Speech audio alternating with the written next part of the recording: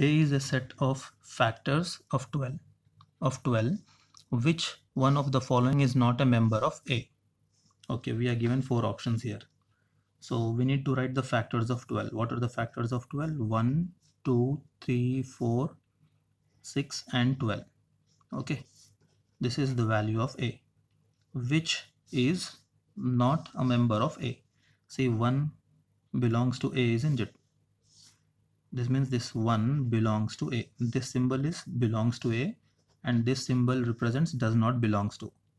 Okay, this is belongs to and this is does not belongs to. Alright, so 1 belongs to A, 4 belongs to A.